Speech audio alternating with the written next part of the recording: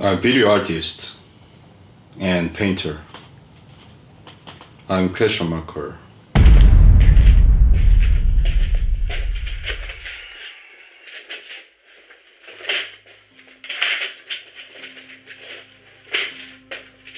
I ask people questions through the artistic language of doodlism. I like to be free. I don't like being bound by composition, lighting, colors, and so on.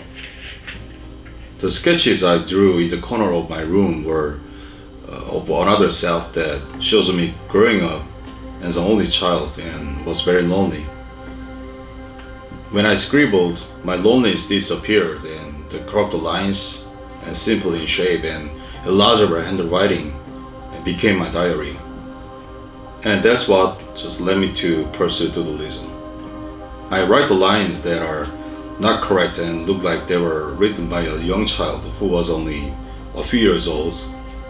I draw using colors and brush strokes from my heart without any technique. My paintings and writings, which seem to have been painted by a young child, become artworks to me.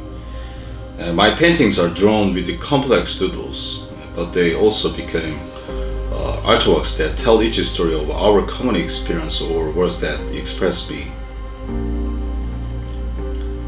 I don't want artwork that people find difficult. I studied painting under the influence of Jean-Michel Basquiat's paintings. When I first encountered Basquiat's paintings, I felt a great impression and saw a deep message in his graffiti-like paintings. So I wanted to communicate and connect with people with an easy painting, as simple as sharing my diary. So I draw it as easy and fun as possible. Most of my paintings have no focal points because the countless emotions I feel like become the subject of my painting for the day, and it is fun to improvise the shapes and lines that deviate from the original form to create an artwork.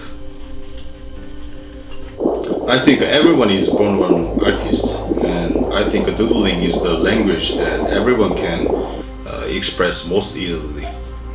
I think doodling is an artistic language that everyone is born with, regardless of age and race or gender. Therefore, I think my use of the language of doodlism will be able to approach people in the familiar form and share a familiarity in communication with them.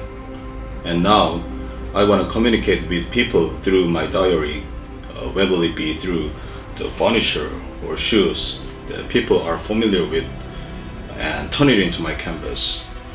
And I ask you these questions again today through the artistic language of doodlism. Have you had this experience? And what are your words that you would like to express?